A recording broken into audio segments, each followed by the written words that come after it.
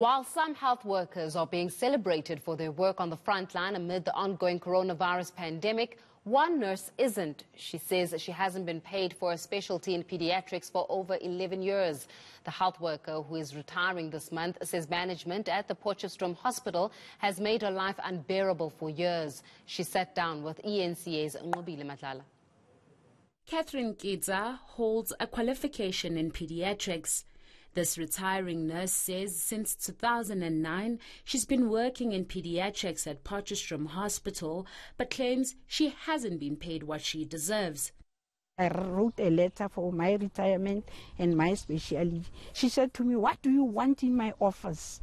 I said, "What is written in those letters?" I said to her, "Mrs. Mulawa, it's fine. You'll read what is written in those 2 envelopes.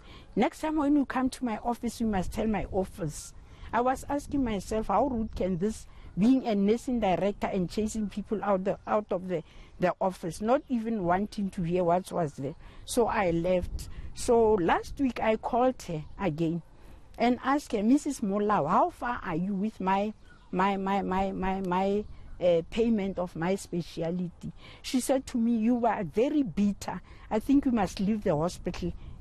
She says hospital management made her life hell when she asked to be paid for her speciality. We spoke to the nursing director, Kumusho Mulawa, who denies some of Kitsa's claims. Not that I know of. I didn't call anybody bitter.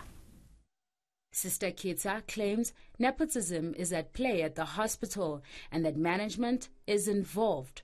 So we asked the facility's CEO about this. A relative? Yes. I've got a lot of relatives. My mother had adopted a lot of people and we regarded them as relatives. For me, I feel it's a question that is personal, that is directed to me. Personally, I did not. But as we say, we talk of relatives, I don't know what you're talking about. That's what I'm saying. We are relatives here. I'm born and bred here. So my relatives might have been appointed before me. The hospital says Kitsa was hired as a general nurse and that she lost her case at arbitration.